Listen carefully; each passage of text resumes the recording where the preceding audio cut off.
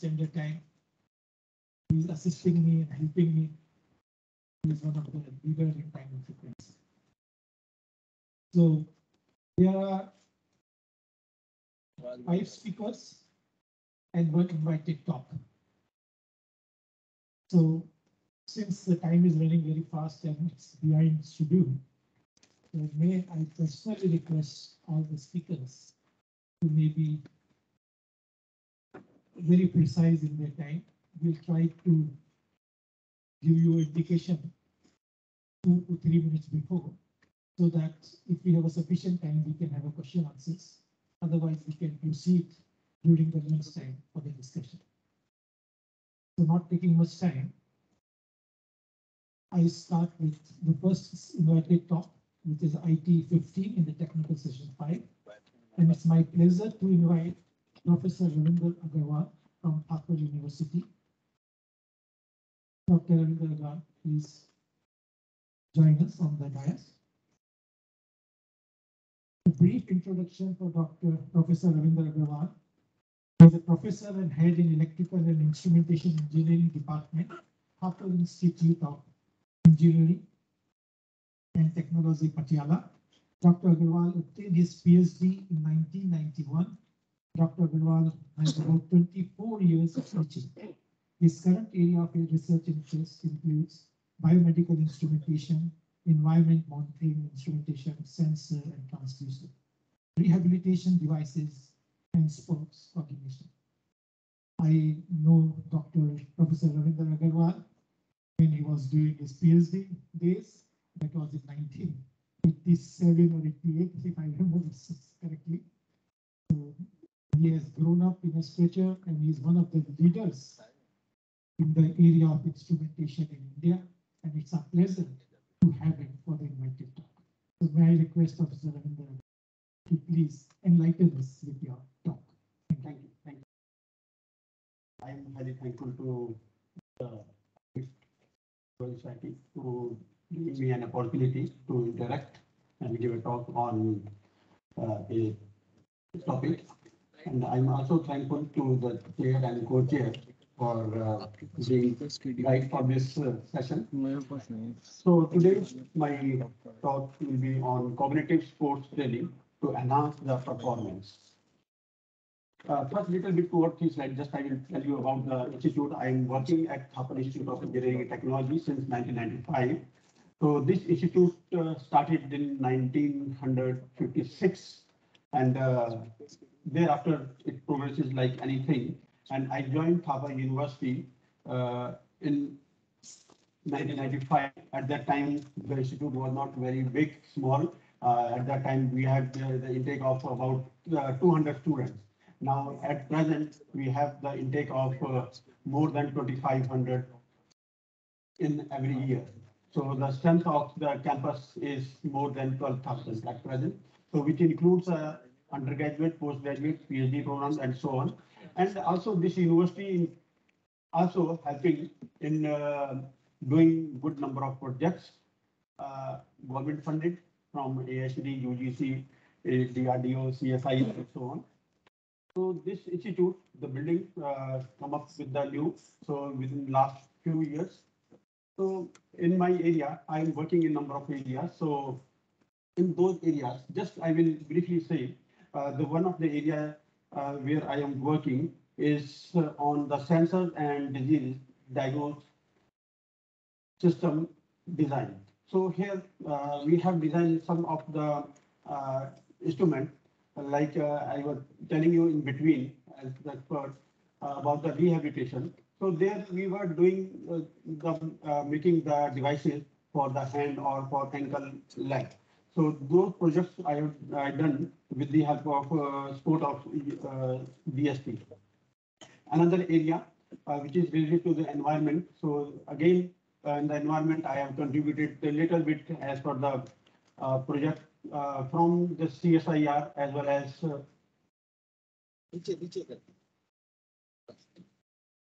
from the DSP as well as ICMR. We got the research project. So every year we hear on the news from the newspaper as well as from the news channel that there is a problem of the particulate matter pollutions during after Diwali and after Holi. So that is due to crop residue burning in the environment that creates problem in inhaling and exhaling. So those studies which we have done for different ages, for children, adults, and for old people. So in the study, we found that the most affected persons out of that is children and the old people. So in the old people, definitely, otherwise they were also taking some problems. So we should create some more problems. So another area where I am contributing is biomedical system design. In this case, the prosthetic devices, lower limb, human gait analysis. So that is the part, and physiological signal acquisition system. And the fourth one is related to the computational cognitive system. So this is related to our DRDO project, brain fingerprinting, and the enhancing the cognitive skills through the virtual environment, creating yoga and so on. So these are the four areas where I have been working since last many years. So for that, the expertise involved in those studies related to the circuit design, machine learning, embedded system, control system, mechanical structure, image processing, and fabrication, followed by the characterization study. So now I'm coming to the main topic of the cognitive study on the sports. So before I start about telling you about the sports cognition, first the cognition. The cognition refers to all the processes by which the sensory input is transformed, processed, stored, and recovered and used that feedback after analysis in a better way. So there are some aspects of the cognition related to the cognition, like the information processing, the mind acquired information from the environment, continuous processing, and thereafter stored and then analyzed. And the dynamic process, like which is include conceptual, theoretical, empirical knowledge, which influence the behavior, and integrated temporal information, utilize existing information and in new learning areas. So in case of the cognition in sports, so which is required to make the correct decision making at the spot. Time is short and we have to make the right decision. So that is the skill testing at that time. So the purpose is to gather the information over the visual field area. By how? By paying the attention to several members of the opposition as well as the teammates during the critical phase of play. So we have the like football team. So we have the friends, our team that is the target, and we have the team from the opposition that is the destructor. So that definitely play important role. So keep in mind everything we have to take the decision and we have to proceed further.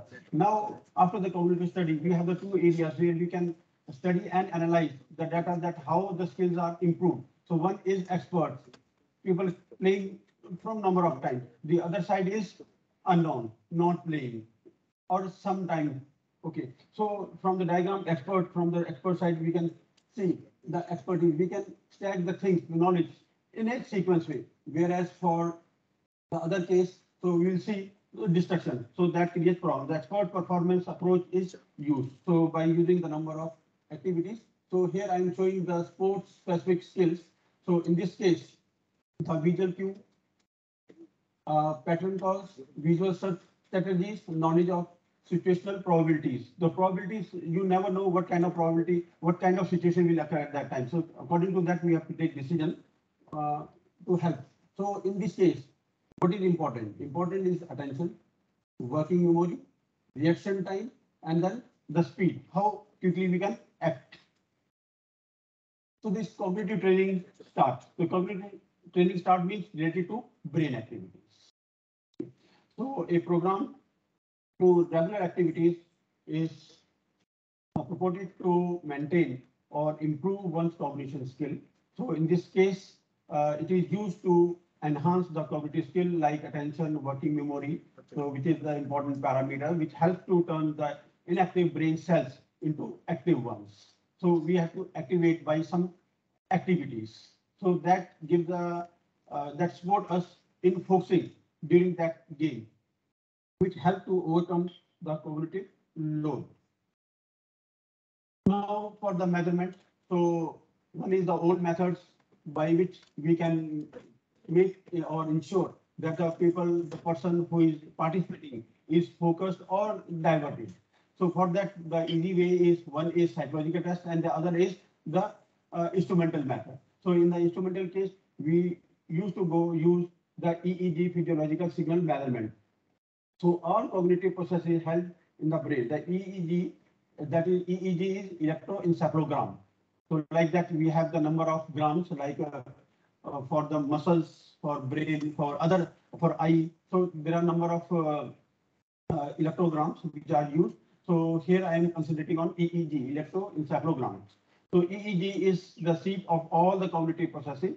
So that is related to brain. So the stealth recording of electrical activity of cortex is done in this case, and the signal which is picked up from the brain with the help of the device. So that signal is very low intensity in microvolts. So the role of the EEG is to identify the natural correlation and diagnose the initial sleep disorder, anesthesia, coma, and so on.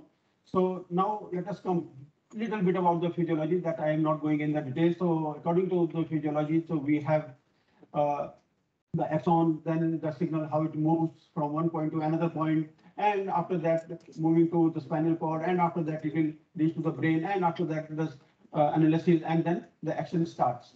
So in this process, EEG, so there are number of signals, okay, so which helps us in the analysis part. So at different situations, first we should know what are the levels of frequency, amplitude. When we put the electrode on the scalp, the signal will come. So to identify those things, so those signals will come and we have to analyze by using different classifiers and so on. So here, some of the signals which I am showing is delta, the beta waves. In this frequency spectrum, it varies from 12 to 30 hertz, and the amplitude is 5 to 50 microvolt signals. And it helps in the problem solving, learning, attention. Whereas the alpha, it varies in the range of frequency 8 to 12 hertz, and the amplitude range is 5 to 120.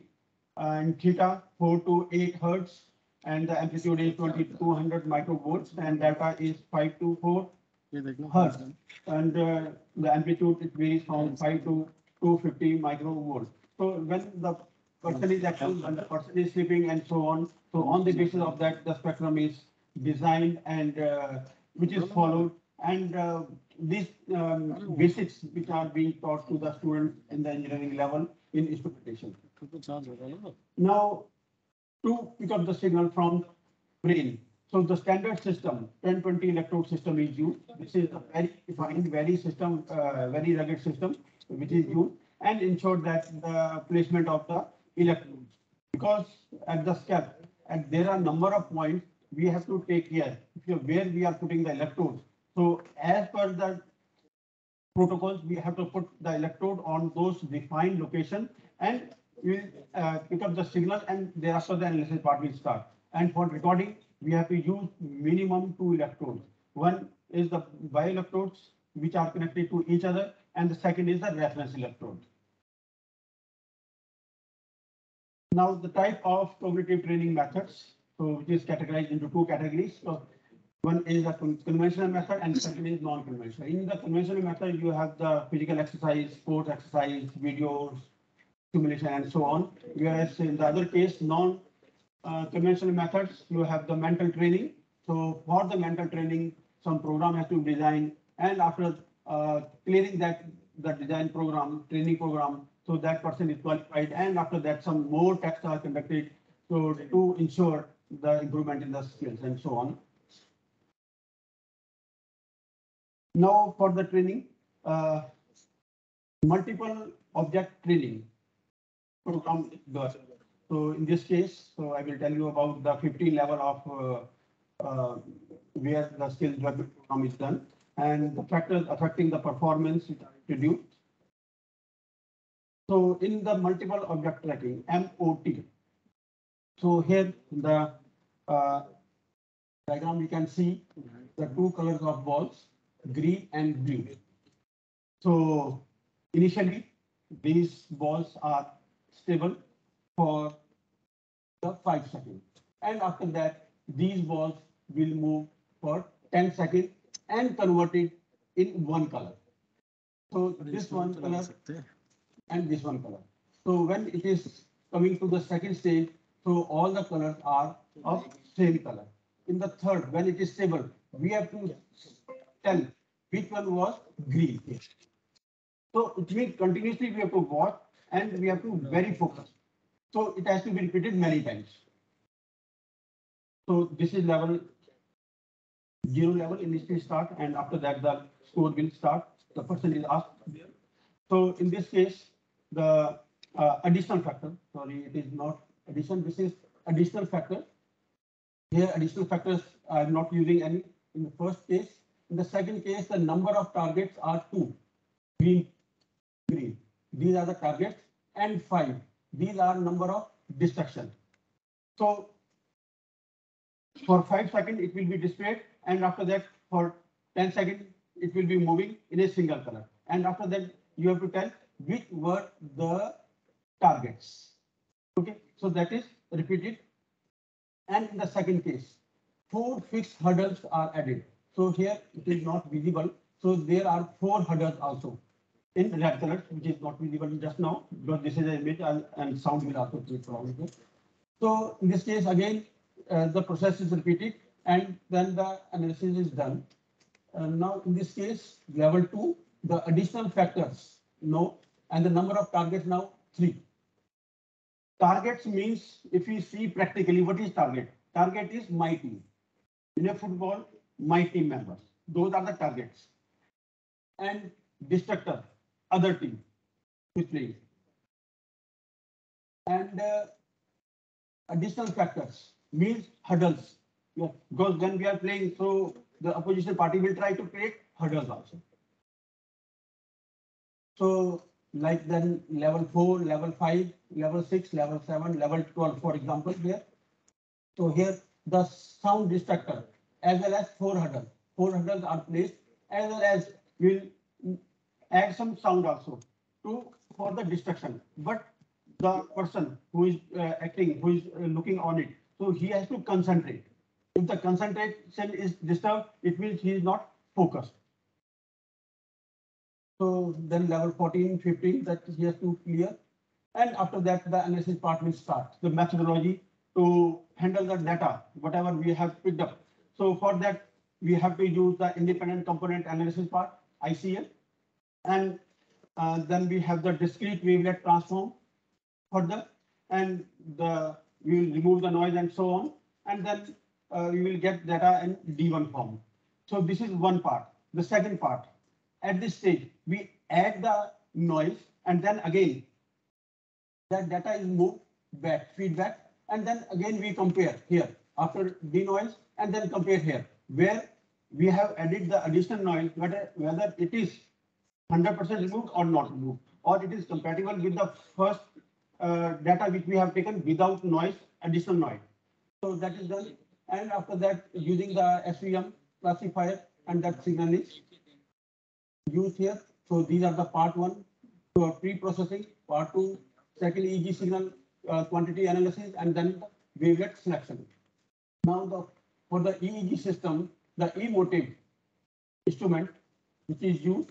So this is from 14 channel system is used in this study, and the electrode locations were placed here.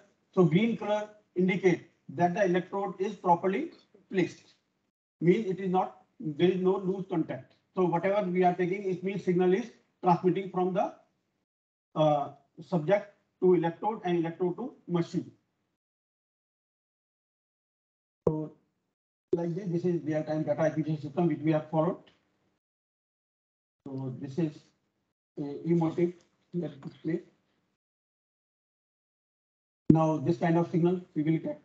So out of that we have to concentrate on some signals. So now this is the EEG signal processing. So this is basically we are using EEG lab toolbar in MATLAB, which is available. So the artifacts in this case which will come are removed by the technique independent component analysis. So here I will show the one case. So in case of the independent component 3, I have taken as an example here. So here you can see the one part corner is red. It means some noise, some problem is there. This is one part. Second, we will also see the continuous data, whether the data is coming or not coming. So in this case, we have seen the data is missing, but little bit data is coming. And the third approach which is applied then, the activity power spectrum. So here we can see the data value is coming less than 0. It means we can reject. So we have 14 components which we are taking. So out of 14, we can reject 1 or 2 maximum, not more than that, because otherwise total data will be lost. So this I have shown one example only. So after that, the wavelet coefficient. So here, the original EEG signal, you will be getting the signal 0 to 64 Hertz signal. And after that, this is divided into two parts, the approach and the destruction part. So you will get this. This is rejected because this is frequency range is high. So we are coming low, and based on the frequency range, just I told you alpha, beta, gamma, theta. So according to that, we take the, for example, here CA4, 0 to 4 Hertz, we are getting signal. 4 to 8 Hertz, we are getting signal here. 8 to 16 and 16 to 32 at the most. So that signal is picked up, but on the other side, 0.0 to 0.5, this is rejected because at that level, it will be just DC only. So these are the wavelets which we have studied. So out of which you can see the Bravo 3.1 that gives the good results. So total we have studied 109 wavelet number. So now let us see the cognitive training effects. For that we have made 3 groups of the subject. One is the players, active group, passive group. Active group is those who are player and the training is given. Second is passive group, player but training is not given. Third is control group, normal person. So here the participant selection. So group 1, 2, 3, and then pre-psychological test, which is done earlier with the help of MOD.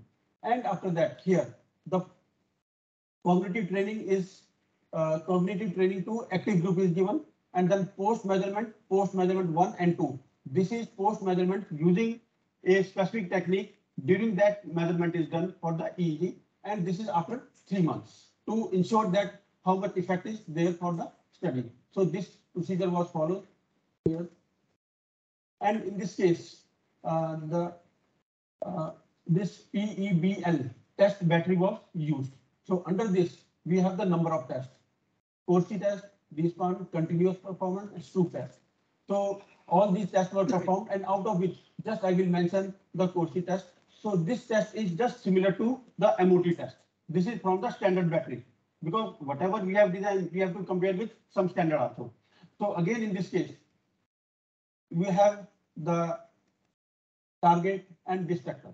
So distractor is 1 or 2, second, third. So which is repeated twice and thrice. And after that, the analysis part will start. So here, this is the test time for pre-test, post-test, and post-test 2. So total score. Suppose it is, I'm taking 0 up to 100. So initially, for the pre-test, the initial data here. So these points shows the average one. So these are the bars for number of deviation basically.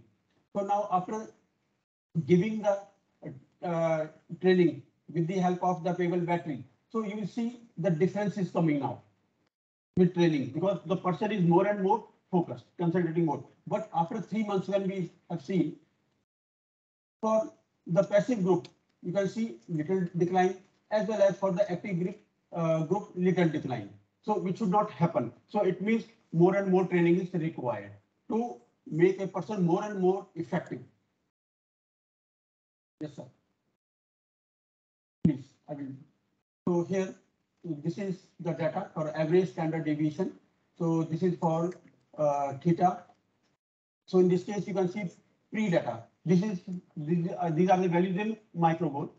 So 2568 mean, and standard deviation 726.73.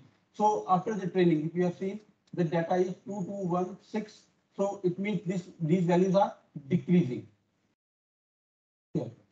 So it means what is expected in theta? It should decrease. It means more retention, more focus. Whereas in alpha, it should increase. I'm taking telling wrong. In this case, initially it is low, it should come, it is high, it should come low in case of alpha, because that is memory retention, alpha. So, but here post 1 and post 2. So here you will again see there is some variation, and actually it is not expected, it should not happen, but it is happening. Because after 3 months or 4 months, the person memory is less focused, which is expected by the training. So these are the conclusions. The cognitive training model is built to enhance the cognitive function.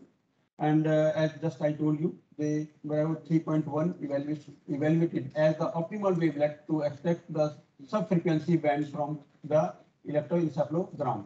And the comparison of post 1 and 2 shows that the effect of time is limited. It means that focusing, that concentration is not for very long time. So this is all about the this talk, and for the further reading in detail, so all these things are available in these two papers, as well as I am always available. So thank you, Master. Thank you, Professor. Special thanks for completing well in time.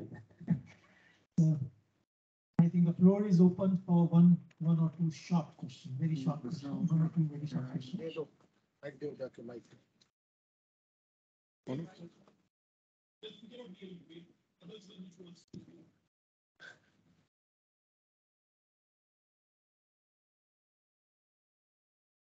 why do you keep calling it training? What is the training component in that? Training. Okay, initially we have used the MOT that is designed by we people, and after that the PEB battery we have used. So this has become a training part. Before we start the game, we go.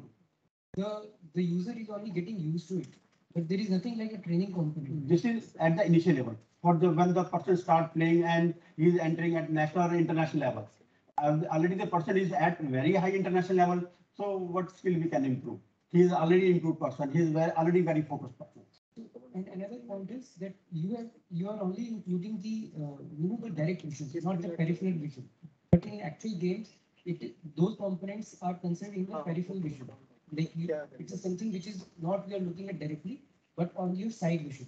So, but here you are only showing them a computer screen and you are moving those joys in different direction and changing the position. So that's not the replica of the real vision. Basically, initially, just I told you, target and destructor. Target is one team, destructor is another team. So when the football they are playing, so they are mixed up. So my party, my team, the target has to focus the target. I have to send ball to my person rather than to other. But the other team destructor, they will create problem. They will not allow ball to reach to a specific person. So it means we have to train in such a way so that they can focus only on the target, so that he can achieve the goal. So that was the purpose. I got your point. My thing was maybe you can add in the study that do not keep the computer screen directly in front of the user. It should be in the peripheral vision. That can be also done.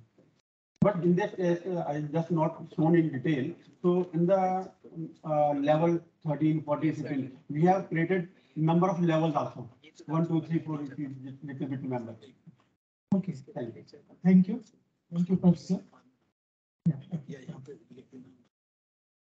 So our next speaker is Dr. Shyamlal Sharma, and he'll be online. So may I request technical staff to please, he's online. Yeah, he's there. So Dr. Shyamlal Sharma, please unmute yourself. Are you hearing me? Initially start the doctor, but here Mr. only started. Starting my presentation from that, only basis of the surface metrology, and initiate start the PPT.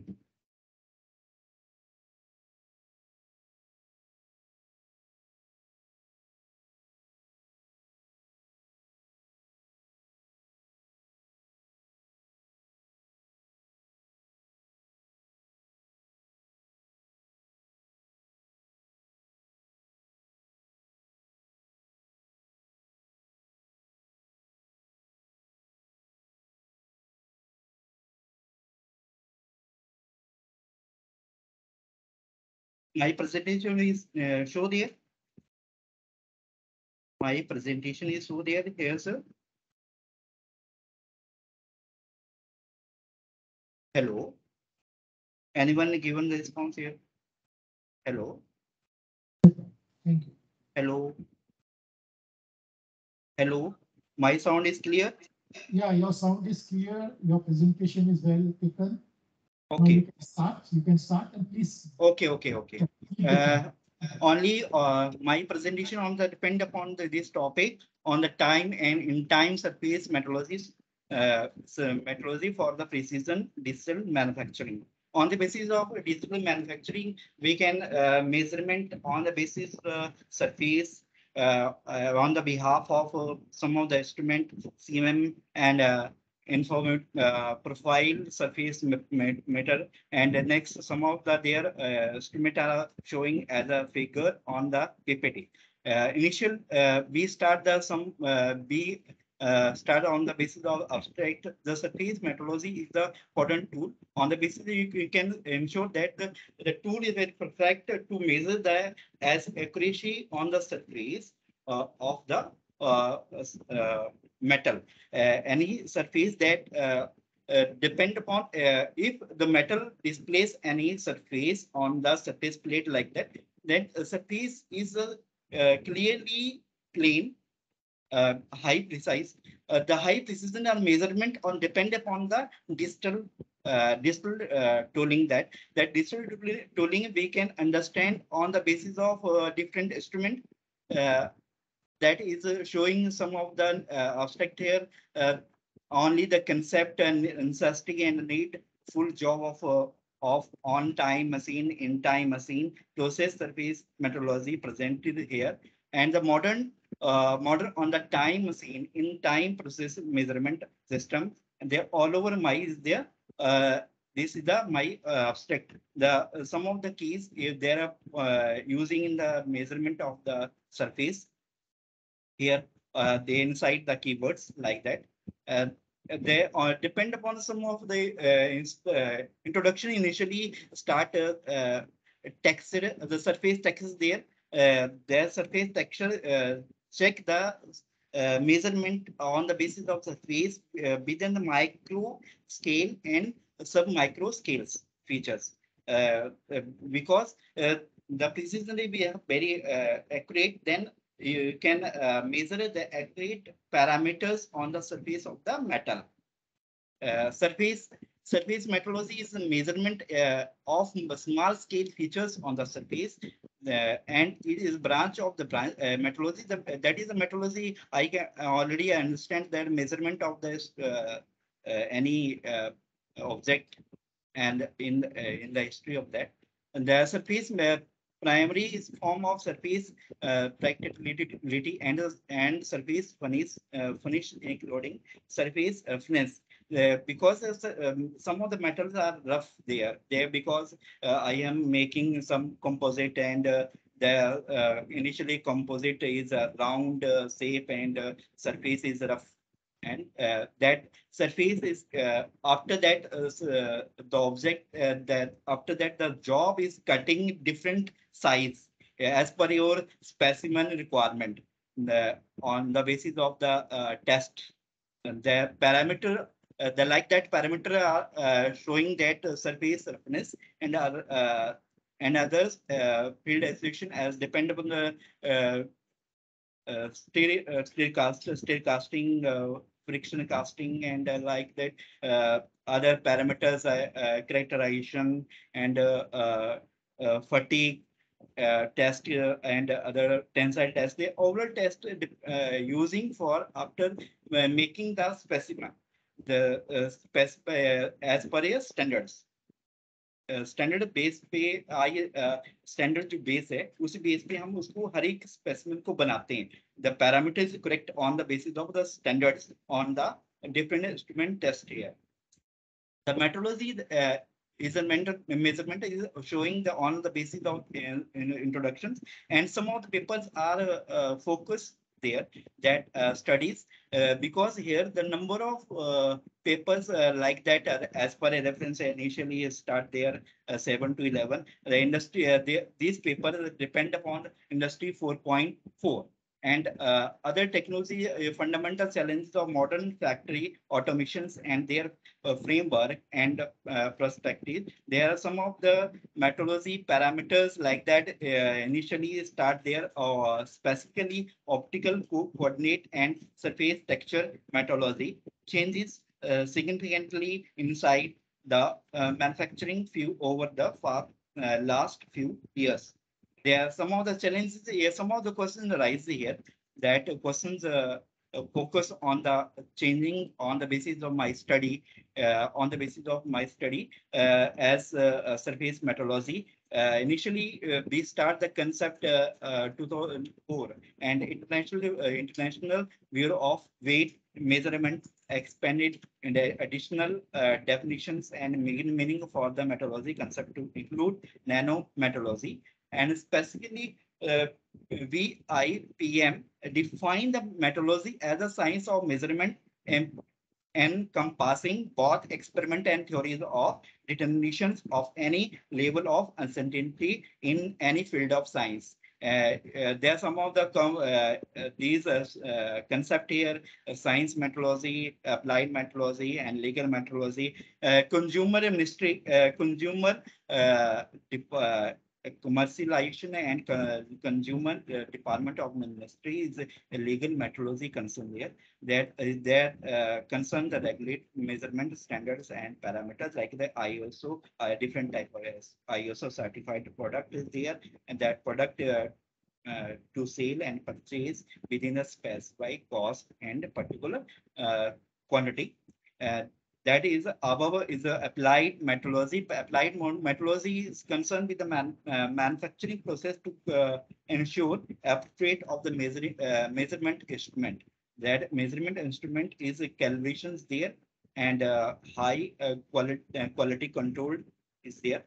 And scientific metrology, they basically depend upon the scientific concept there. That concept on the basis of all field and concern, including development of new measurement method in relation of this thing.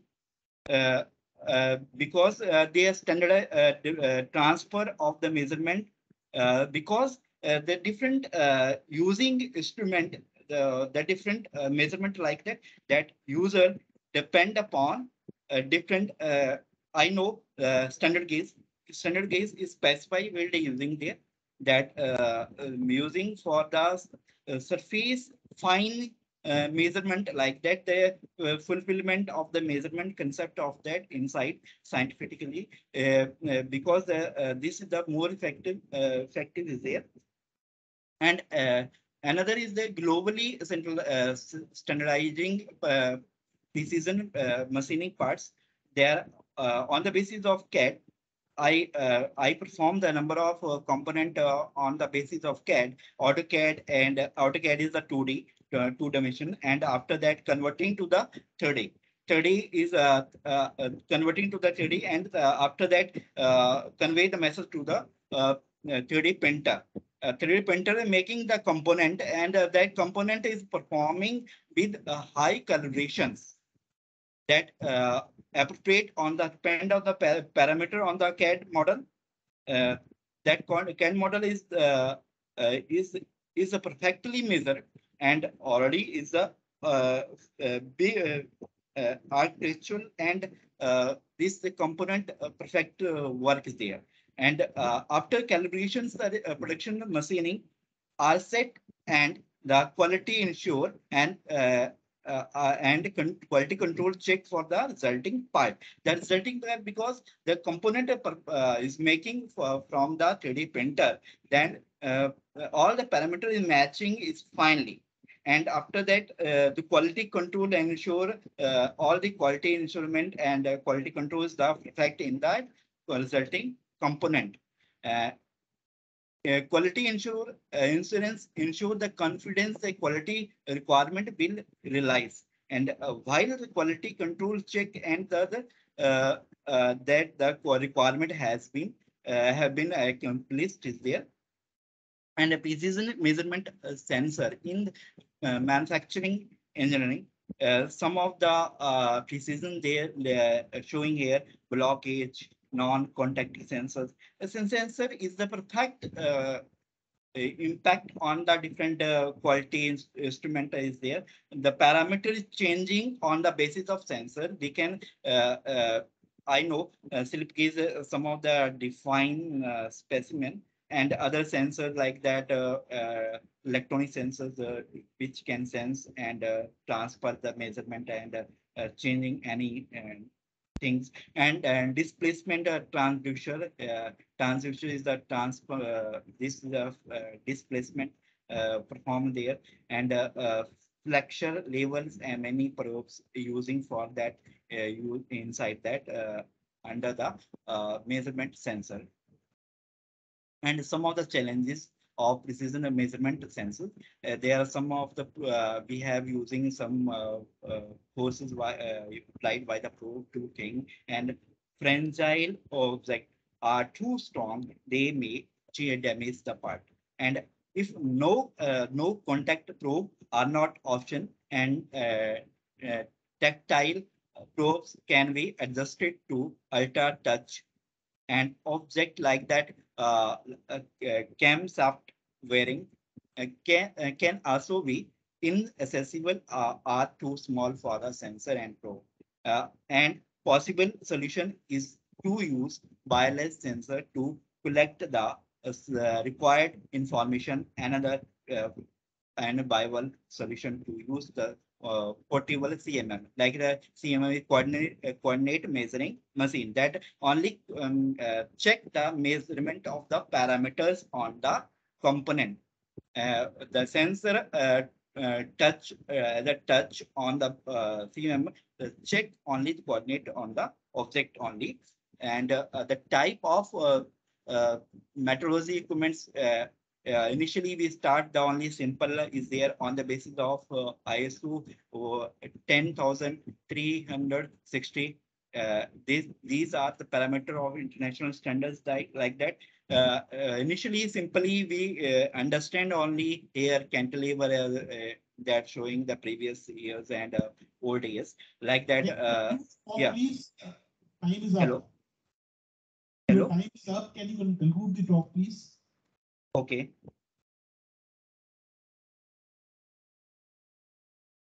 Okay. Little bit the sound is lower is there. Again, giving the instruction about it. So some of the sound like that you listen here. My sound is slow. Listen here. Hello. I can hear you, but your time is up now. Okay. Okay. Okay, next some of the instrument are showing their measurement for the CMM like that CMM here, and after that microelectron informator that is the on the basis of scientifically instrument is there, and scanning lasers is there that depend upon the laser sources are rotating mirror is reflecting, and after that processing show here only some of the parameters are depend upon the digital 1 year digital screw gauge is there. And reliability for automotive manufacturing already know that the any digital instrument are used is perfectly on the basis of requirement of on the testing equipment like that component testing on the basis of requirement required instrument like that only share some of my conclusion or overall study on the basis of the different type of digital instrument that instrument are using, which component are using inside that, and how can measure that, how can process inside that every component of component and object which can use to perform as a testing is there. Sir, any questions, inquiries there? Yeah, thank you. Okay. And maybe if there are any questions, it will come on the chat. Okay. Okay. Okay. Otherwise, we thank you for your good presentation in a lucid manner. Thank you. Can I ask some question? Sir, yeah, you asked the question. Are you able to hear a person? He is asking one question. Can you please hear me? Yeah, clearly I can. What kind of the parameters you are making the measurement using CMM? I don't think that you can CMM is a coordinate measuring machine. I have already sale that machine because we have any component you take there and No. yeah. My question is whether you can measure the surface texture using CMM. No. Only nodal pixel depend upon the only surface or on the perfect model only, not a reference surface. And this ISO 10360, this is for the calibration of the CMM, not for the calibration using CMM. CMM only depend upon the reverse process only. Any component of making already, that component you can make perfectly, repeatedly. Not a rough surface you can use. Okay, That is a sensor is not touched there. No, the sensor is not perfect on the performing the surface. person who is asking question is expert in the area. So I think you understood your point. Okay. मैंने बोलने का मतलब है sir अब मैं बोल रहा हूँ कि सरफेस जो प्लेन होता है प्लेन सरफेस पे ही हम इसको यूज कर सकते हैं रफ में नहीं कर सकते हैं रफ में करेंगे तो दिक्कत आ जाएगा ना तो सेंसर टच होके वो परफॉर्म नहीं कर पाएगा कोऑर्डिनेट को मेजर नहीं कर पाएगा वो सही तरीके से It's okay. We all understood that. Thank you very much for your presentation. Now our next speaker. Sir, my name is Mr. Shyamla Sharma, but here you can see there Dr. Shyamla Sharma. Please correct there. Okay, we will correct. Okay. Thank you, sir. So our next speaker is Dr. S. Johnson. He's from IUCA Pune.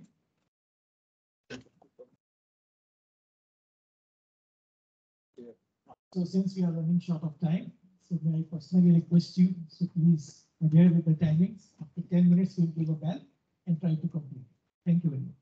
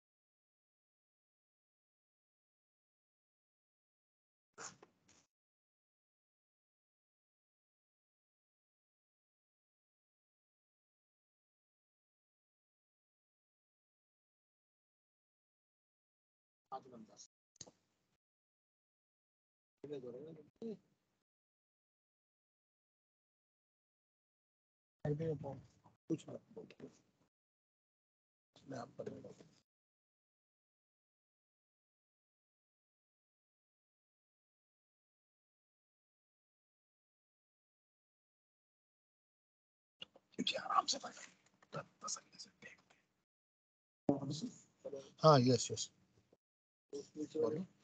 अरे उसे रहने दो नीचे Am I audible? yes sir Okay. So hello everybody. My name is Stanley Johnson. I work at the Precision and Quantum Measurement Lab at the Inter-University Center for Astronomy and Astrophysics.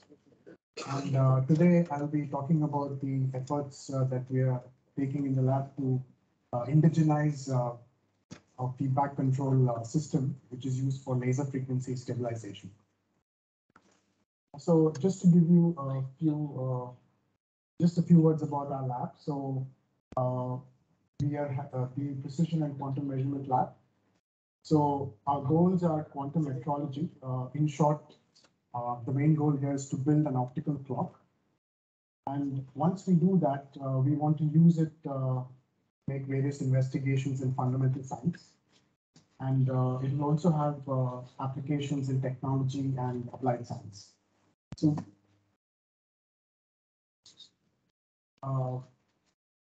the group is led by Professor Shubhadeep Dey, and we have a few postdocs and students working in the lab. So, as I just mentioned, the main goal of our lab right now is to build an optical clock. So, in simple words, an optical clock is nothing but a laser with a very high frequency stability. And this is a top-level schematic of an optical clock, a highly simplified version. So it has three major components. So this section on the left is what we call a cavity stabilized laser. So we start with a commercially available laser, which has not that high of a frequency stability. And then we use what we call an ultra-stable fabric cavity. I'll talk about it in the next slides. And we use this as a frequency reference. So we reference this laser to this cavity and we stabilize its frequency to a certain level. So this is one aspect. And then we send the light to the second portion, which is, you could say, is the heart of the optical clock. So we're using a trapped ytterbium ion. So it has a very well-defined clock. It has a very well-defined transition frequency at 467 nanometers. So we use that as our absolute frequency reference. And so all this put together will give you light which is extremely stable in frequency. And once you do that, you would want to send it, say, to another part of the lab or to another lab altogether. And to do that, we need what we call phase stabilized optical fiber. And I'll be talking about that as well. So in the lab, we have completed the design and simulation of this ultra-stable. This is a photograph of a ultra-stable cavity. It's a fabric cavity. And we are actually now looking to manufacture it. And so that's the ultra-stable cavity. And here for the ion trap, also there are several components that are already being manufactured, and we are looking to complete the setup there. And for the fiber phase stabilization right now, we have spools of optical fiber, which we will very soon start our experiments with. And to control all these systems, so in each of these systems, there are several feedback loops that are running. So what we have done here is we have developed a what we call a lock box. Essentially, it's a digital servo. So I'll be talking about this primarily in the rest of the talk. So as I was mentioning, so this part is the cavity stabilized laser, and this is drawing of the ultra-stable cavity. You can see here it is shielded in 3 layers of metal encasing for temperature stability. We also take care to damp it from vibrations. But even though we do all this, there is still microscopic motion of the mirrors that make up the ultra-stable cavity. So because we're using it as a frequency reference, that also shifts the frequency. To give an example, a length change in the order of 10 to the minus 16 meters is sufficient to shift the frequency about tens of millihertz. So that's a problem. So and we very carefully try to analyze and account for all these noise terms. So the main noise terms, vibration, as I just mentioned, temperature fluctuation. So we keep this in a temperature stabilized enclosure, and also the Brownian noise of the mirror coatings themselves. Then it eventually becomes a limiting factor. So the primary method that is used to lock the laser to an ultra-stable cavity is called the pound revolve technique. It's a very well used, well understood technique.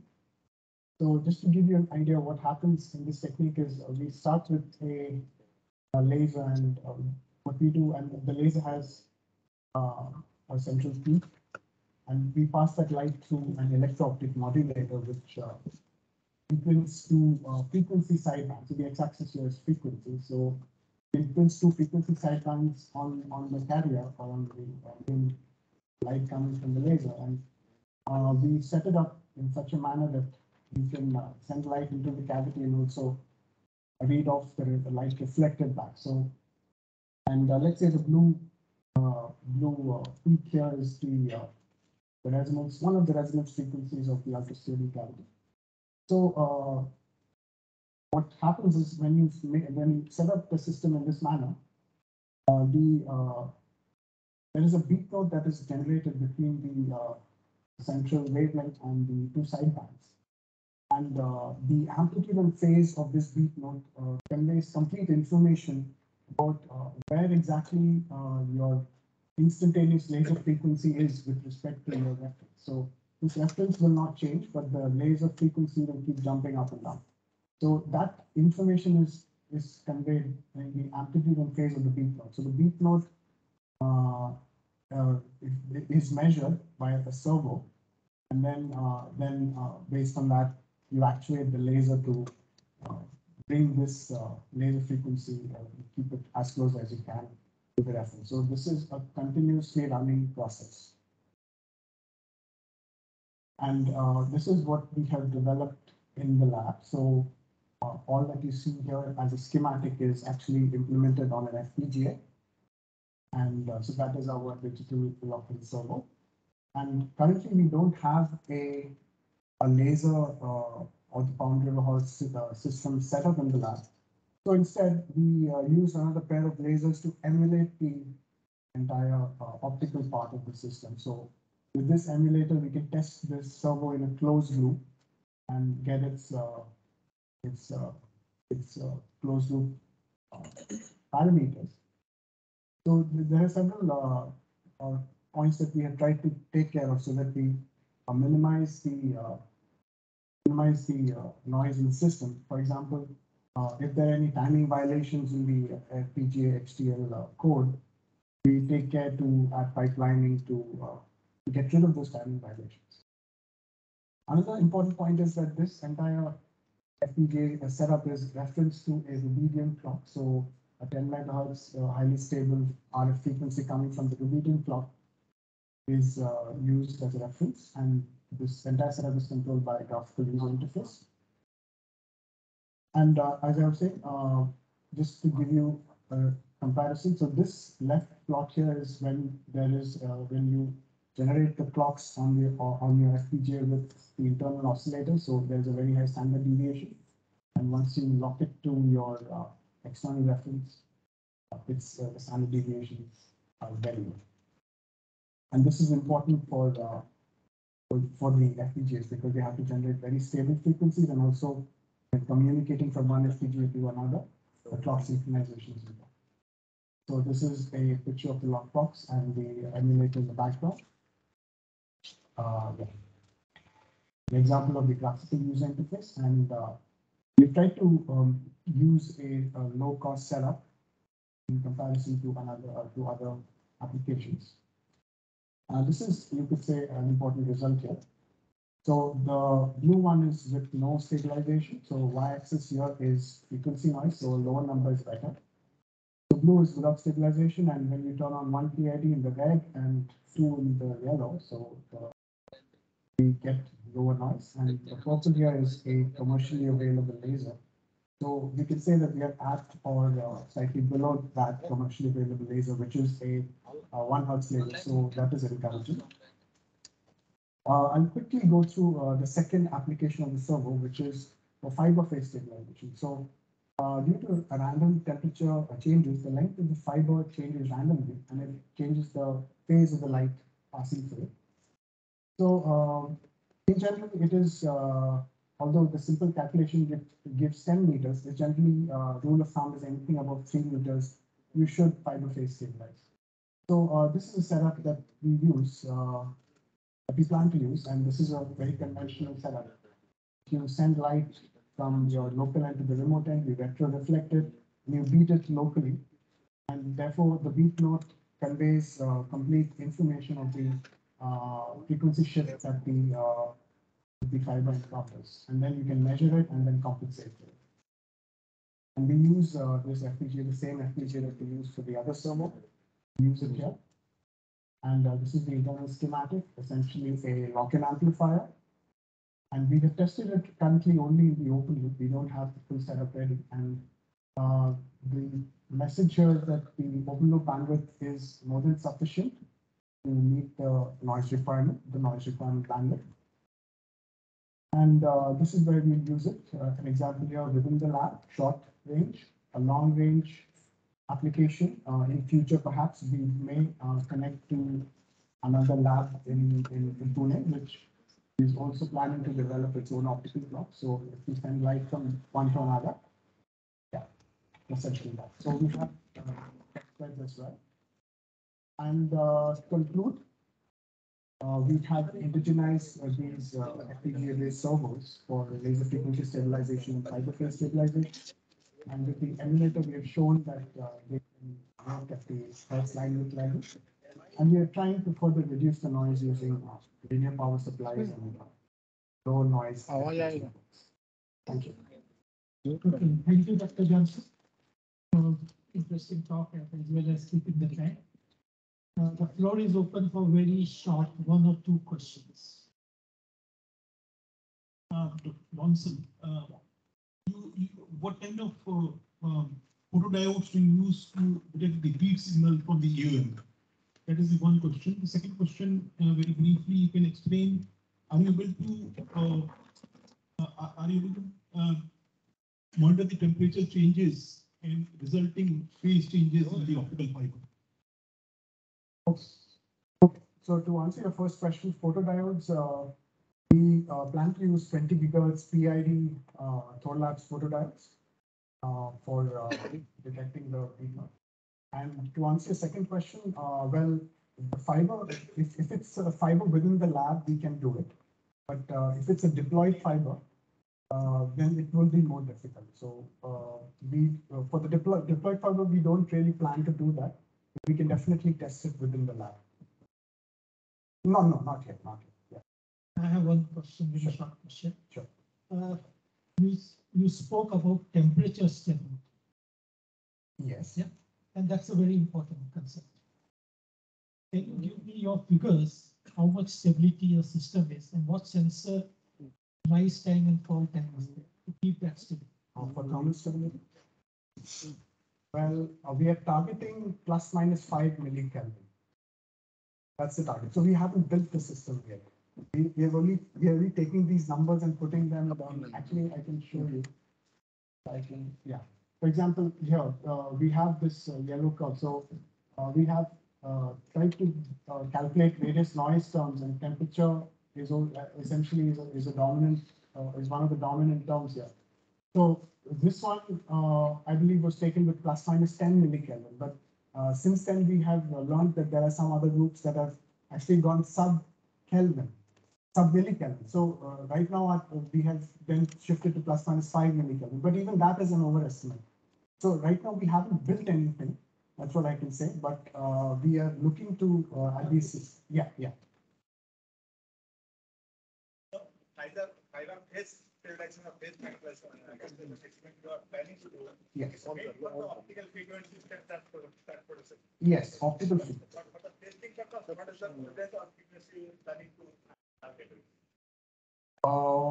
Well, we will start with we have a laser that's not that stable. So we'll just exercise all the components in the system. Because I'm asking, yes. Since your clock laser is not ready yet. Correct. So for testing that, you need a stable source, because then you are not sure whether the laser is changing or the phase changing is happening because of the fire. Correct. Yes. So the laser that we will use currently, we won't be able to go any lower than that. Yes. With the testing. That's only when the CLD cavity based laser will be ready, then you can. Correct. That's only when we can get the full performance. Thank you, Stanley. Okay. Thank you, Dr. Thank you. Yeah, okay. So now we continue further. May I invite Mr. P.N. Krishnan from FCRI? Yeah, please adhere to the time on the hands. He's online? Oh, good. So maybe I have to repeat again. Please unmute yourself, Mr. Yeah, sir. Yeah, okay.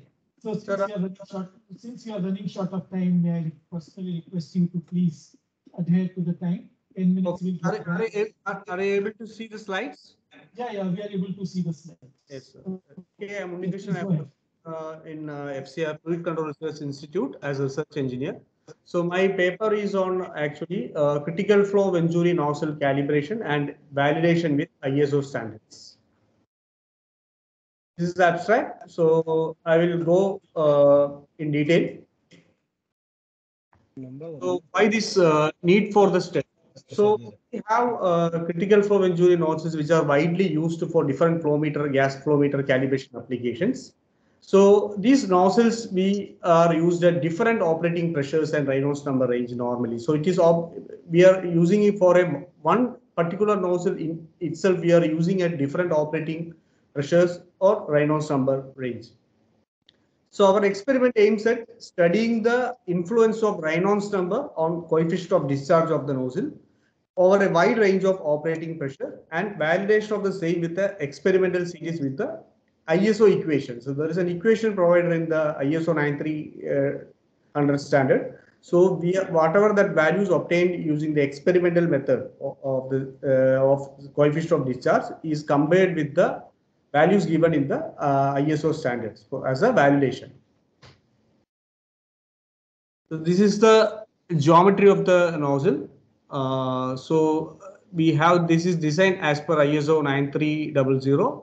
So we can see the throat diameter D, and we have a pressure tapping at 1D location and temperature tapping on 2D location, and upstream straight length requirement is 6.5D, more than 6.5D, anything is sufficient. There is a flow straightener, and downstream side there is no other conditions. And there are some surface reference recommendations also as per ISO 9300. So this is the surface reference recommendations. And for mass flow determination, this is of the nozzle. This is the equation. Mass flow rate is area into coefficient of discharge into critical flow factor C star. P is upstream pressure, and molecular weight, gas constant, and temperature. So this is the equation used for calculation of the mass flow rate. So coming to the test methodology, we have different nozzles of capacities ranging from 6.3 meter cube per hour to 45. So we have selected 4 nozzles, 6.3, 12, 25, and 45 meter cube per hour. So which is calibrated using different facilities of FCRA, and which are to get the different Reynolds number by varying the operating pressure, and the CD was established. And this nozzle is calibrated using our own PVTT facility, well prover system, both in suction and pressure mode, which are simulating the low Reynolds number condition, that's at near ambient condition. And for high pressure, using a primary standard PSGS, primary standard gravimetric system, so which is calibrated from the pressure up to 2 to 20 bar absolute, which will simulate the higher Reynolds number range. So all these nozzles are calibrated on these ranges for at various pressure conditions.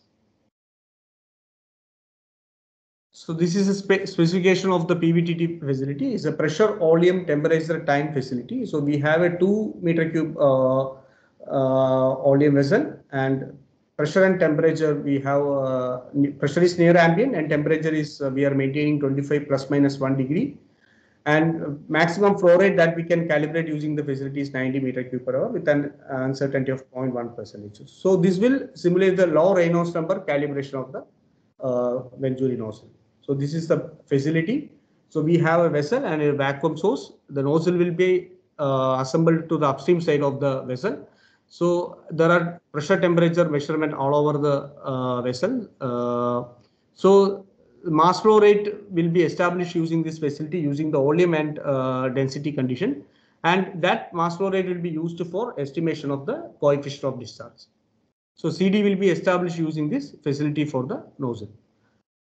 This will be normally for low Reynolds number because it is operating at near atmospheric pressure condition, because nozzle inlet side will be open to atmosphere.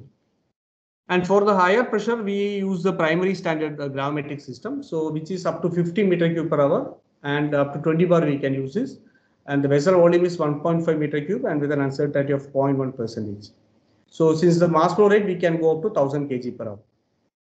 And this will be used for high Reynolds number calibration of the nozzles, maybe 2 to 20 bar pressure rates.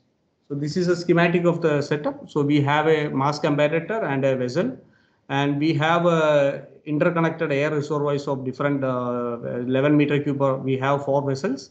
So from that air will be distributed to this gravimetric system, and it will be passed through the critical flow nozzles. So it will be maintained a critical condition over the calibration, and say in this case also we will be estimating the CD values of the. And we have a bell prover system also. So this method we have actually used for the pressure mode. That is using the pressure mode of this proving system. We have calibrated at in between pressure range near to 1.5 bar absolute pressure. So we have this up to 40 meter cube per hour flow range, this facility, and with an uncertainty of 0.12%. And this is the ISO equation for the CD, which is mentioned in the standard. So we have different, this is with respect to CD and Reynolds number. So we have the coefficients given in the standard. And this is applicable for the throat Reynolds number range of 2.1 E 10 to the power 4 to 3.2 E 10 to the power 7. So this is the coefficient that is which is given in the ISO equation standard. So this is summary of results for the 6.3 meter cube per hour nozzle. We have calibrated from 1 to 20 bar absolute pressure using 2 facilities, PVTT and PSGS. So this experimental values and also the equation based on the equation, ISO equation values are given. So you can see the deviations on that side. So this is the plot against the Reynolds number versus CD. So we can see the actual values, experimental values, and also the ISO values.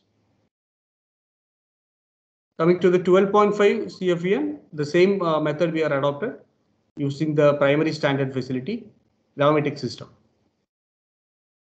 And also for 25 meter cube per hour nozzle, we have used 3 facilities, PVTT, bell prover, and PSGS. So we are done from 1 to 16 bar absolute.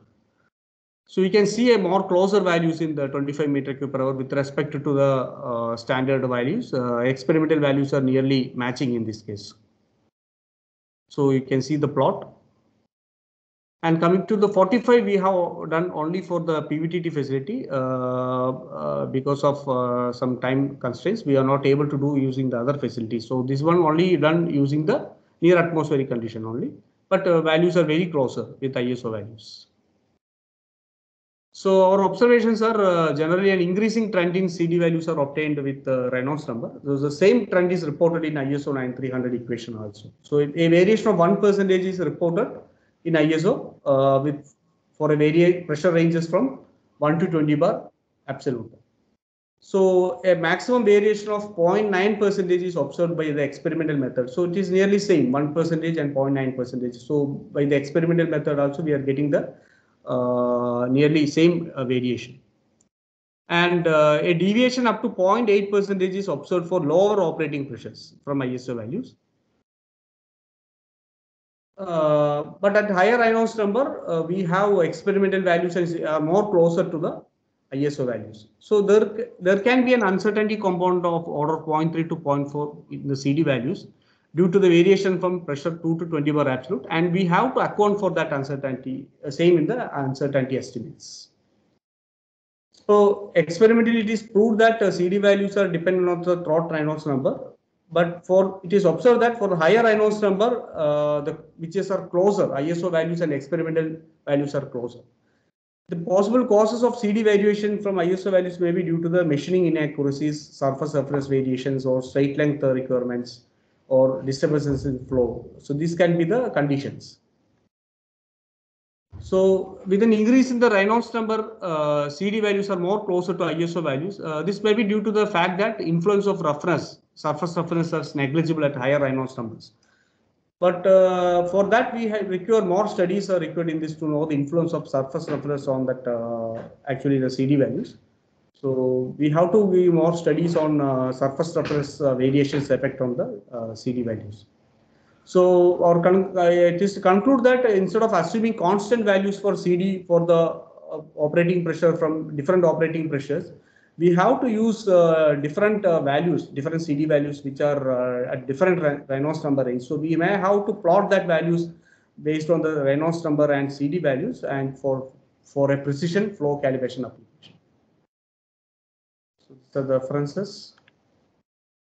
Thank you, sir.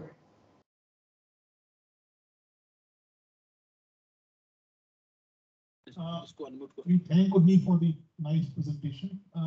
Floor is open for questions.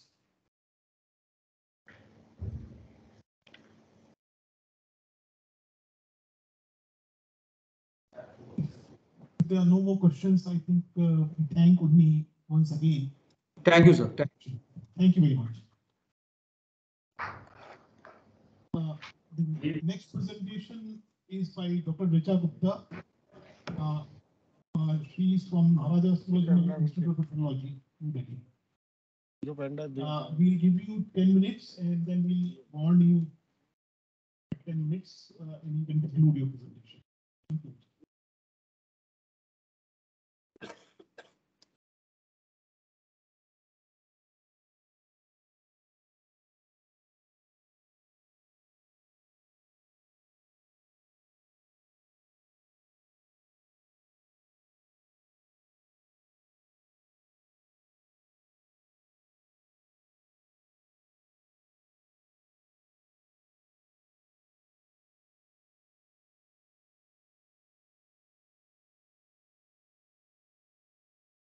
A very good afternoon to everybody.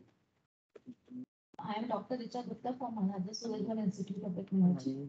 I am going to give the presentation of topic failure mode and effect analysis of PCB for quality control process with uncertainty.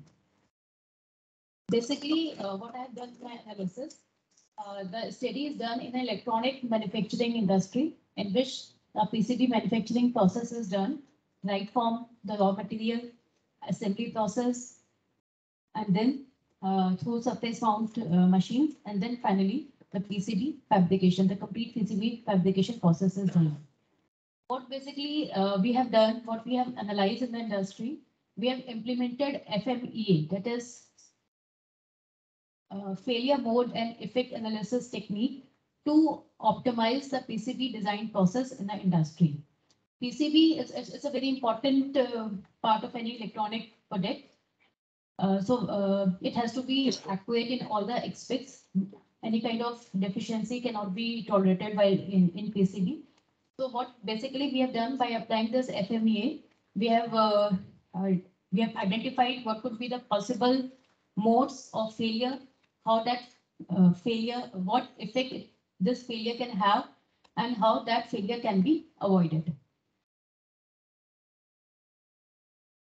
Another tool that we have made use for this FMEA analysis is RPN, that is risk priority number. What we have done, we have divided the risk. We have given different priorities to the risk, and which risk is having the higher priority, we have given it more dedication to. To analyze this risk priority number, we have considered three factors like severity, detection, and occurrence. Severity, according to the standard, a score is given to a severity factor. A score of 1 to 10, we have divided the severity score from 1 to 10 depending upon its severity. Like we have given a score of 1 if that defect does not cause much loss. 2, if that defect, a very few customers can detect that defect and it does not cause any hindrance to the performance. And likewise, a score has been given to every severity. Like the score of 9 is score of 8 is given if it is causing a major defect, and a score of 8 is given. So likewise, what we have done, we have identified different severities, and accordingly we have given a severity number to that process. Similarly, occurrence, we have given a score to a occurrence given on in that standard. If suppose a failure rate is less than 1 in 10,000, suppose there is a occurrence of defect in a PCB is 1 out of 10,000, then we have given an occurrence criteria of 1. Similarly, a score of 1 to 10 is given depending upon its failure rate. Like if a failure rate is 1 in 5, then the occurrence is very high. It's a very severe occurrence, so a score of 9 is given to it. So these are basically the various, we have identified various operations of PCB design in the electronics manufacturing industry, like uh, issue of raw material, forming of component, placement of assembly components, automatic insertion, base soldering, lead cutting, touch-up, visual inspection, and then finally the PCB formation. These are some of the pictures that we have taken from the industry. They made use of the complete storage, a well-defined storage pattern to store the PCB components. Everything has to be labeled like we have seen in a medical store. Everything is being labeled. Similarly, all the electronic components has to be well defined, well labeled. They have to be given for the protection according to their date of expiry also. That has to be considered. First in, first out. That process has to be considered. So every storage has to be done in a very proper and manner. As we discussed, the PCB fabrication is done in SMT machine. So this is the view of the SMT machine. Automatic insertion of various components are done. The components are all the components, SMT components. The PCB is well defined by the software, and all the SMT components are automatically inserted. These are the various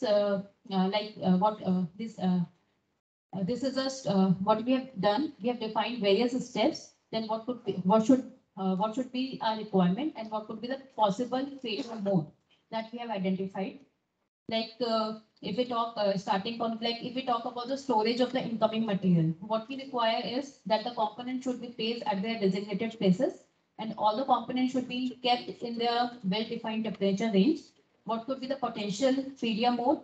That there may be some mixing of the components, or the components are damaged during storage, or the storage beyond shell life. The components are not used; they are kept in the shell only. They got storage temperature and RH within the specified limit. So all these parameters has to be keep in consideration to minimize the loss and to increase the efficiency of any industry.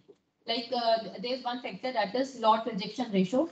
So by following all these FMA points, the lot rejection ratio of the industry can be improved, the efficiency of the industry can be improved, its turnover can be improved, the customer satisfaction rate can be improved.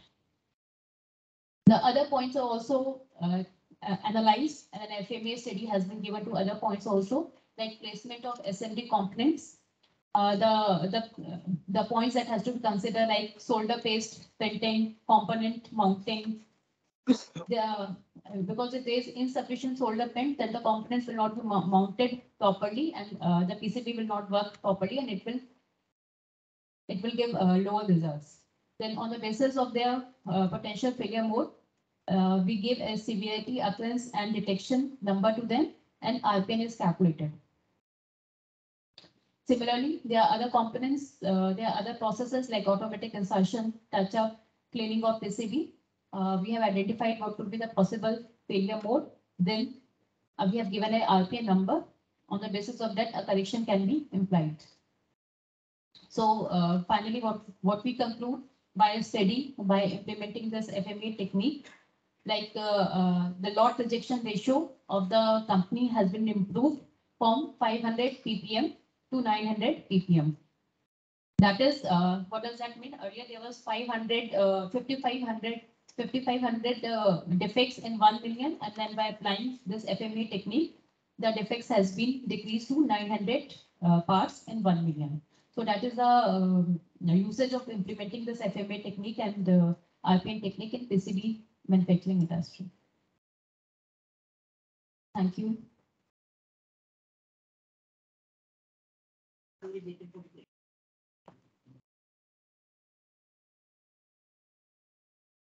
Yeah, I have one question here. Yeah, madam. Yeah, I have one. You are talking of 5,500 ppm to 900 ppm. Which particular model you have adopted to obtain this data? Sir, this is the final PCB fabrication data. Once the final PCB, the whole process is being done. After that, this has been calculated.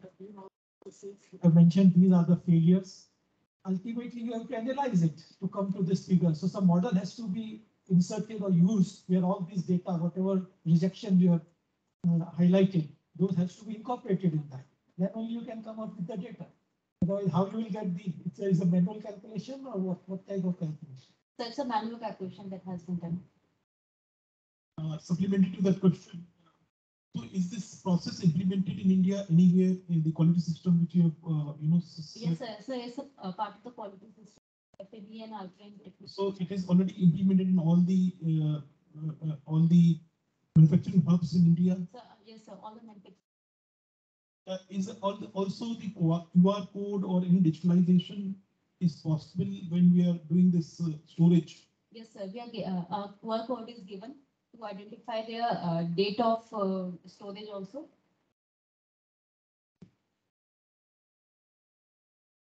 Yes, sir. Thank you. Thank you, everyone. Thank you. So, thank you very much. The last presentation today will be by Mr. Ashish Ranjan, Fair Labs. I think I request Ashish Ranjan for 10 minutes of time. So we are already in the lunch time. So kindly stick to the 10 minutes. Mic? अच्छा so collar mic उनको बोले वो आएंगे खुद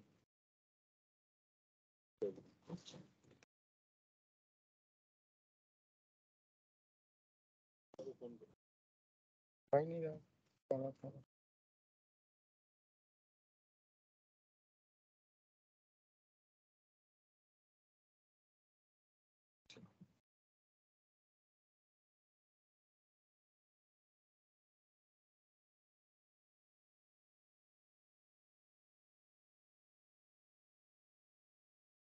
पहले बार सारे बंद कर दो भाई, इतनी विंडो खुलेंगे। कितना खोल रखा है? अभी लंच के पहले सारा बंद कर देंगे, बड़ा कंफ्यूजन है।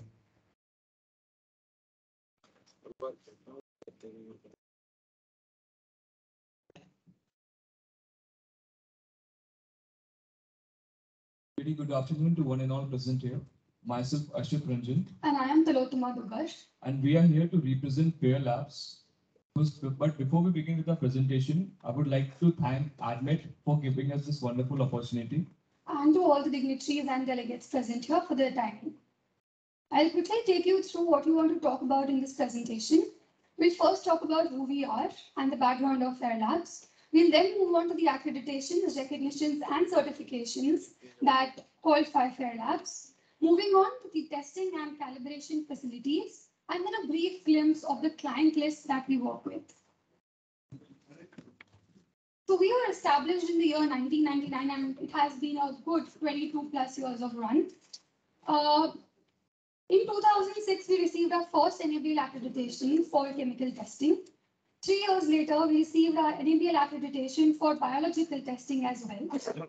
In 2012, we were identified and authorized by the Ministry of Environment and Forestation and Climate Change, Government of India. In just 2 years after that, we set up an ultra-modern facility with one of the largest NABL parameter scopes that any privately held laboratory has ever had. In 2016, we set up a calibration facility and also established radiology testing services. In 2017, we received our calibration accreditation from NABL. And at present date, we started off with one facility. We now stand at 3 different units, specifically for testing and calibration in Gurgaon itself. I would like to highlight the mission, vision, and values of Fair Labs.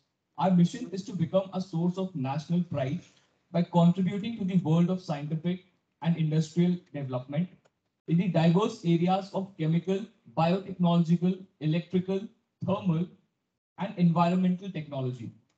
Our vision is to assess the needs of scientific and industrial community on a continuous basis and to identify the focus areas for research and development. We at Fair Labs want to generate technology that improves the process-related knowledge for the benefit of industry, environment, and public at large. We regularly act as a bridge between the academic and industrial community and we facilitate a meaningful and mutually beneficial interaction between the same.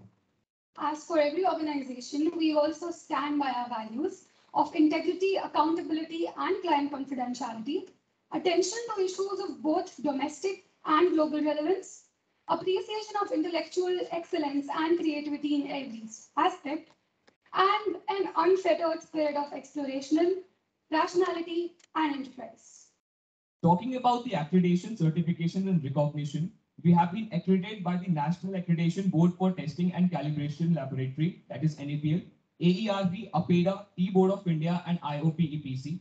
We are recognized by the Bureau of Indian Standards, DSIR, and MOEF&CC. We have certain certifications which includes ISO 45001, ISO 9001, ISO 27001, ISO 14001, and ISO 22000. We are authorized by the Ministry of Ayush, Food Safety and Standards Authority of India, and by AIC. Apart from that, Fair Labs has been awarded the status of National Reference Laboratory by the Food Safety and Standards Authority of India in the year 2019. We are proud to state that we are the only privately held organization to get this prestigious position in the oils and fats category. This is the slide which represents the MOU signed for reference material production at NPL. Talking about the infrastructure at Fair Labs, we are into 4 different divisions. Firstly, testing. We provide chemical, biological, biotechnological, radiological, mechanical, thermal, and electrical testing facilities. Our calibration division is set up into 4 different segments. First being the thermal metrology, second mechanical metrology, third electrotechnical metrology, and fourth fluid flow metrology. In terms of proficiency testing, we provide proficiency testing services in both testing and calibration. In terms of reference material production, we provide reference material for chemical, biological, and radiological segments. Our 2 certifications, that is the inspection body according to ISO 17020 and product certification body ISO 170651, are still in pipeline and we'll soon be happy to have them. Regarding the categories in which we provide our testing facilities, our categories are not isolated. We provide facilities in following 24 categories. Moving ahead, please allow me to highlight the major equipments that we have at Fair Labs. We have GC-MS-MS and dioxin analyzer for dioxin analysis, GC-MS-MS-HS Persian trap, GCs with ECD, NPD, TCD, and FID detectors, LC-MS-MS, LC-EA-IRMS for honey testing, Pulse NMR, which is used for solid fat content analysis, LC-ICP-MS-ICPOES.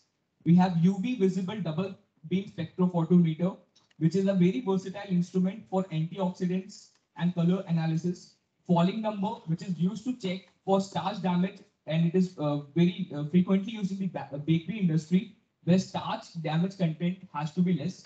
Proximate analyzers, refractometers, DSC, which is differential scanning calorimetry, for finding out the melting point and different thermal stability for food ingredients. We have FTIRs, polarimeters, Rancimet, which is used for indication of oil health, RT-PCRs and qPCRs, which are used for DNA-based studies. In India, GMO products are prohibited, and hence RT-PCRs and PCRs are used to check for GMO presence.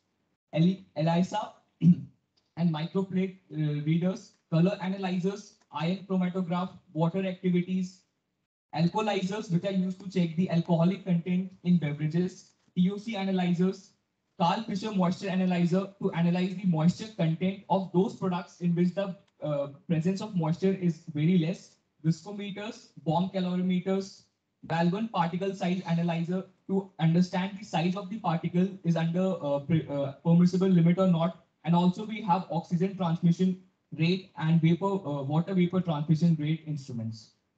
Our laboratory is equipped with more than 1,000 instruments, and all of these from leading instrument suppliers like Atago and Shimadzu Japan, Mettler Toledo USA, Agilent USA, and Metrohem Switzerland.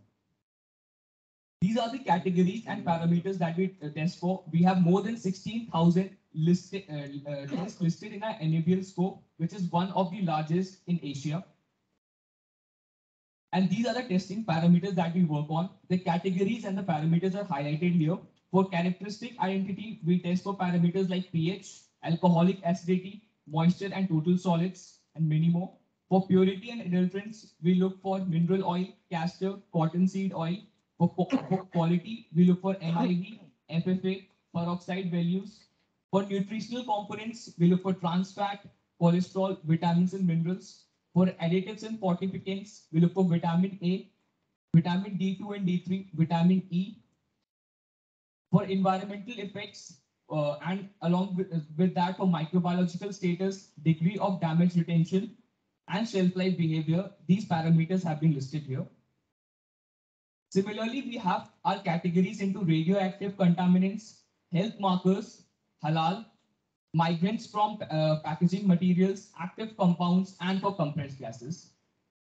In terms of calibration facilities, all our major equipment, which is more than 200 instruments, are from leading instrument suppliers like Fluke, Isotech, Zera, LumaSense Technologies, Indicon, Mettler Toledo, Sartorius, Yokogawa, and Mitutoyo Japan, and Narsonic, a few of which you will see in the exhibition in front. We have a fixed point meter measurers for zinc, aluminium, gallium, and triple point of water. We have humidity and temperature generators. We have IR source generaters, GPS-based rubidium frequency standards, which are rare to find in India. We have high precision CTPT under electrotechnical calibration. We also do calibration in pressure, tachometers, gas flow calibrators, AC measurement standards, and DC referee standards. Here are some of the categories and parameters, out of which I would like to highlight our unique calibration facilities in thermal sensors, which ranges from -180 to -80 degrees, which is one of the best CMCs. We also have calibration of PRT and RTD at the liquid nitrogen point, which is -190 degrees Celsius. We have calibration specifically for IR thermometers, imagers, and pyrometers, with again one of the best CMCs in the country for a privately held lab. And in line with these, we have more than 400 parameters listed in our NABL scope, which is again one of the largest in India. These are some of our representative clients, and we have also worked on R&D and NPD projects along with Cargill, Alana, Devyani Foods, and also they have worked on projects and published 2 volumes with Central Pollution Control Board and State Pollution Control Board of Haryana. So that was all about our presentation. I hope you liked it. Thank you. Thank you very much.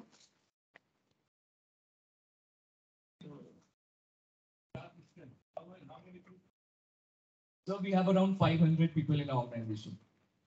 Thank you, sir. Thank you. So I think we have completed this technical session 5. So on behalf of myself and Dr. Ashish, we thank all the speakers for their very informative and lucid presentation. And the audience too, very receptive audience, always eager to ask questions. So online also 2 speakers were there. So may I request the organizers now to take over. Thank you so much, sir. Now I will request Dr. B.N. Oja to felicitate the participants.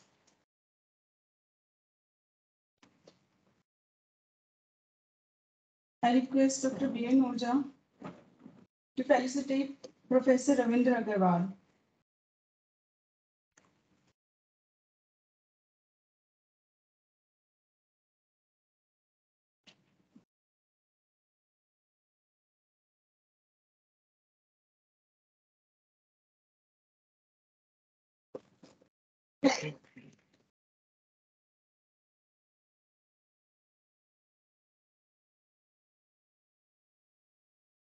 Thank you so much, sir.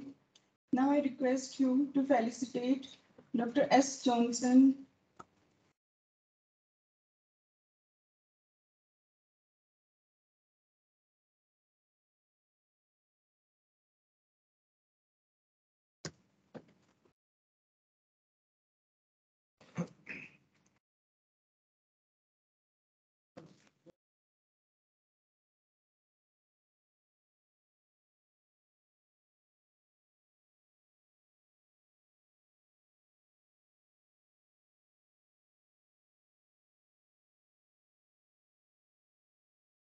Thank you, sir. Now I request you to felicitate Dr. Richa Gupta and his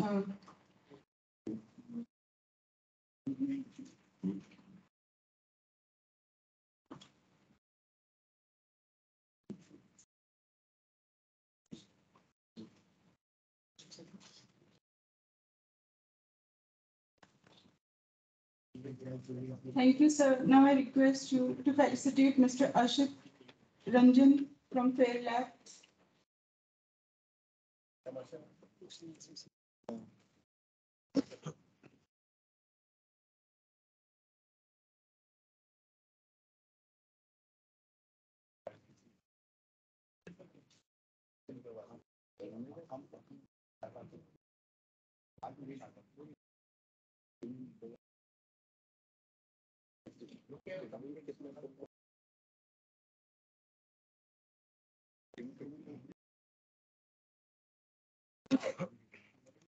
Now I request Dr.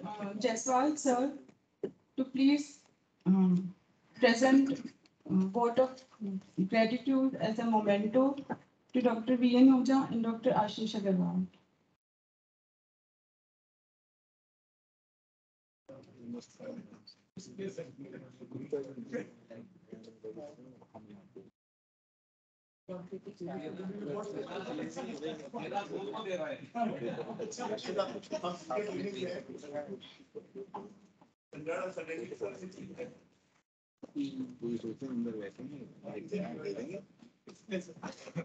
Thank you so much, sir. Now I request you all to have lunch in Dr. A.R. Verma lawn in front of auditorium, and we